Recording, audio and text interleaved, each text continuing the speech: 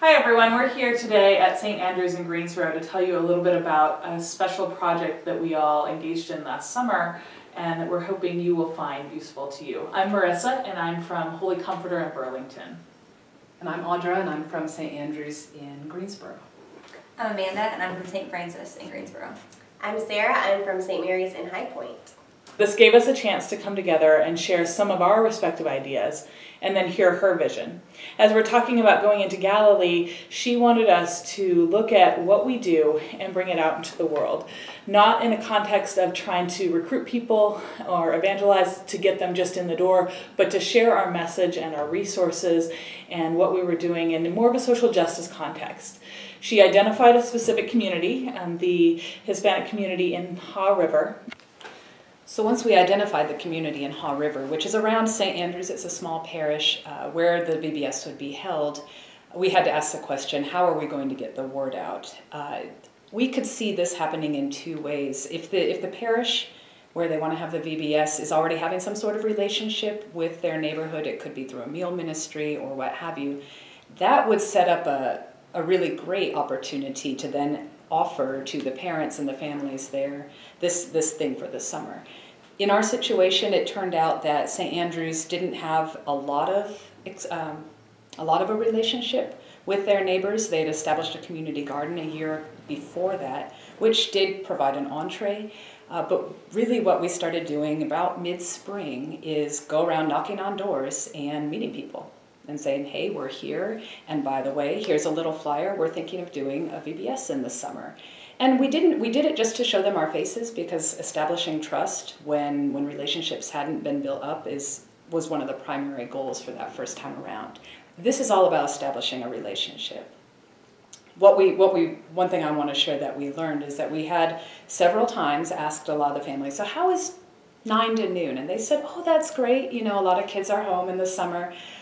Day one, 9 o'clock came around and nobody showed up, and 9:30, and so Miriam and I kind of went out and started knocking on doors, and that's when we learned that most kids really don't wake up till 10. In the process of building a relationship, it's almost more about our FaceTime and knowing each other and building up the trust that can only be built by showing up again and again and showing that we're here, we care. One of the things we thought about a lot as we were planning this and realizing in this context that St. Andrews and Miriam were kicking off a relationship with their neighborhood. One of the great spirit-filled aspects of this story is that though there weren't a lot of neighborhood participants in the VBS itself, only a month later they started doing an after-school homework help, which eventually parents started coming to help with ESL and filling out papers. It did kick off the relationship. Sure. One of the things that we forgot to mention is that this community is primarily Spanish speaking, yes, and it is primarily immigrants. So we had both a cultural and a language divide, sure, barrier. And for the most part, parents spoke Spanish only, and kids were, most of them mixed, bilingual. One of the other cultural differences is a reluctance to say no or act or in any way not be going along with a stranger, particularly someone who's in a position of more social power. So when we asked questions like, so how's 9 o'clock versus 3 in the afternoon, they said it was fine, and I think it was fine, but they were probably hesitant to say no, that's not it. Mm-hmm.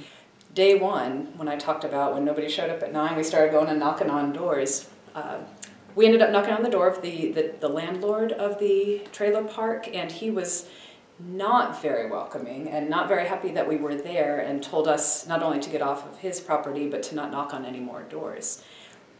What that alerted us to was a dynamic within the neighborhood, which was it's a fairly threatening environment to live in for the tenants. And what we also learned from the first parent who came was that the police are often called to just patrol the area. And it sets up an atmosphere of mistrust and reluctance to step onto the church bounds, which are right there by their homes, because the police might give them trouble as if they're trespassing. That's part of what establishing the relationship was about, is getting to know what it was like to live in that neighborhood for the residents there. And some of that had to do with overcoming the language barriers. Some of it had to do with overcoming the cultural barriers, and also power dynamics and power differences that we may not have perceived at first. I think that one of the big things is that our theme was welcoming the stranger. And while we certainly did that in our different activities, the things that we learned was that were around the area, how we needed to be welcoming our neighbors here. So there were some things like what you're talking about with the dynamics. There were some things such as we thought we should have probably had a welcome dinner or a welcome lunch as opposed to an end of the year celebration, which might be more traditional in some of our parishes. But because they don't know, the families don't know us, because they're sending their children to us, we need to be open and available from the start. So having a large community meal or something like that where they get to know us and remove some of that stranger barrier. Likewise, So when the 4 churches got together to try to plan what we were going to do, we organized it in a way that would be not putting too much burden on any one person, which was wonderful. It made it accessible for small parishes to all participate together, and everybody was able to bring something to the table without feeling overwhelmed. So one of the ways that we did this is we chose a theme that all of us would then use at our own churches for vacation Bible school or a day camp of some sort. And so we could use the activities that we were already planning and using at our own church for this additional project. We also shared a lot of resources. The first resource that we all shared together was the grant that we received from the Chartered Committee for Lifelong Christian Formation. And that was a $1,000 grant that was given to us to use for supplies. And so we used that together and made decisions together as far as craft supplies and a souvenir for the VBS kids to take home, which was a backpack. Snacks and other assorted things that we needed came out of that grant. And so we were able to share that financially. And like Sarah mentioned, we also shared our resources as far as the theme goes. We worked together to come up with that. We worked together to come up with the stories that would fit into the Welcoming the Stranger theme. And so one person would be in charge of stories for the whole week, and one person was in charge of music for the whole week, and one person was in charge of games for the whole week. And we each had our responsibilities, but we all helped one another with each of those stations. Yeah, and it was also really great to be able to share ideas and hear other people's perspective on the same story that you were going to use at your vacation Bible school. It just gave additional ideas, additional games. I know we passed around games a whole lot, and I know some of those were used back at our individual churches later in the summer. So even though we all are at churches that are up to an hour or more apart from each other, we made this possible with only meeting in person 2 different times. So we worked through email, but a lot through conference calls. And we would set a specific amount of time to get our work done, and whatever we didn't finish, we would set another conference call. So it wasn't an overwhelming amount of time that we were spending together in planning or in person. We had a great time working together, and it was a really good experience for us. There are a few things that we want to recommend or think about as we go forward. One of the big things is that we want to make sure that if we do this again, or for those of you that might be considering doing this, don't be constrained by boundaries. In addition to not being constrained by geographical boundaries, so the boundaries between ministry with children and youth and outreach and mission got opened up in a really exciting way that's been fruitful for members here in Parish in Greensboro.